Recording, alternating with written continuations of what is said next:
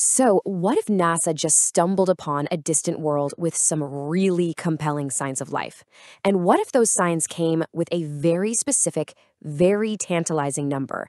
Well, that's exactly the mystery we're going to break down today. 99.7%. That's the number. That's the statistical confidence level from the James Webb Space Telescope, the chance that it's detected something absolutely extraordinary in the atmosphere of an alien world. So, is this it? Is that the probability that we've actually found life? Well, the answer's a bit complicated, but the evidence, wow, it's some of the most compelling stuff we have ever seen. And it all centers on a planet 124 light-years from here called K2-18b. So how in the world did we get to that number? This isn't just a guess. This is the result of pointing our absolute best telescope at a tiny little dot of light and finding a chemical that, honestly, it just shouldn't be there. The chemical we're talking about is called dimethyl sulfide, or DMS for short. Now, here on our planet, this gas has a very, very specific origin story. It's pretty much only made by tiny living things like phytoplankton in our oceans. You know when you're by the sea and you smell that distinct ocean scent? You're actually smelling DMS. It is, quite literally, the smell of life. And here's the part that's just wild. The James Webb Telescope didn't just find a tiny whiff of DMS. The data suggests the concentration in K2-18b's atmosphere could be 1,000 times higher than it is on Earth. 1,000 times. That is a staggering amount. Okay, so why is this such a huge deal? Well, DMS is an incredibly fragile gas. Things like sunlight and oxygen just tear it apart in a matter of days. So for a telescope to spot it all the way from 124 light-years away, it means something on that planet must be constantly, and I mean constantly, pumping it into the atmosphere. And here on our world, the only thing that does that is life. And look, this wasn't some lucky one-off observation that came out of nowhere. The excitement around K2-18b is the result of a decade-long investigation, with each new telescope adding another crucial piece to this incredible puzzle.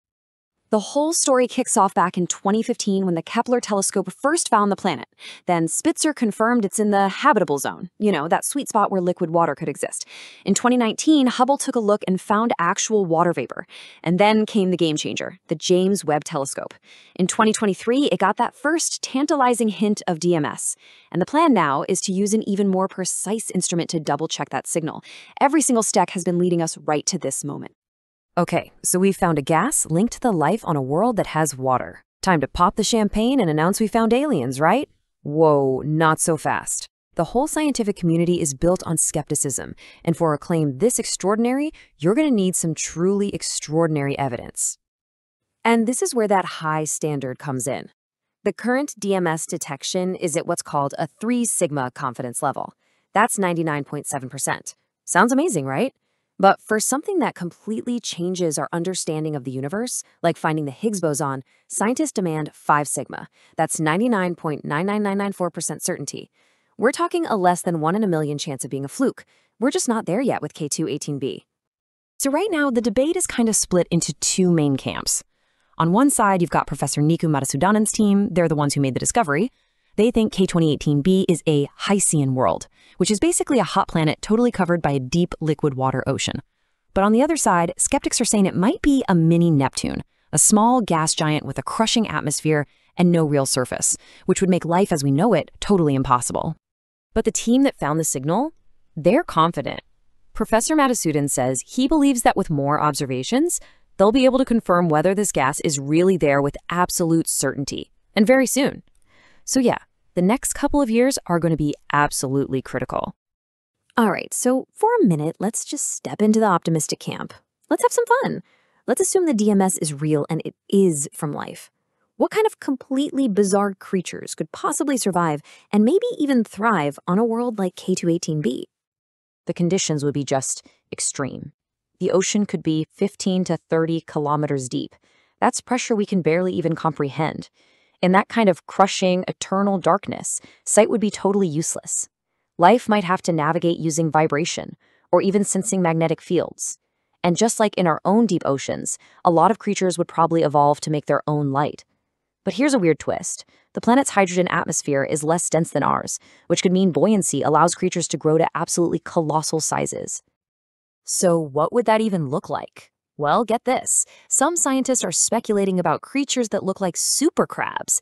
They'd need these incredibly powerful but flexible exoskeletons, maybe made of biopolymers, just to stop their insides from being instantly crushed. It is a wild, wild thought, but it's actually grounded in the physics of what that world might be like. As incredible and as mind-bending as K218b is, it's so important to remember it's just one planet in a cosmic zoo of bizarre and wonderful worlds. The universe is just so much weirder than we ever gave it credit for. I mean, take J1407b. We call it a super Saturn. It's a gas giant with a ring system so enormous that if you swapped it with Saturn in our solar system, its rings would dominate our entire night sky. Or how about WASP-76b? It's a world so hot on one side that metals just vaporize into the air. Then, 1,000-mile-per-hour winds whip them over to the cooler night side, where they condense and literally rain down as molten iron. Then you've got the diamond planet, PSR J1719-1438b. Scientists think it's the crushed crystalline carbon core of an ancient dead star. We're talking about a planet-sized diamond. And finally, there's Kepler-70b.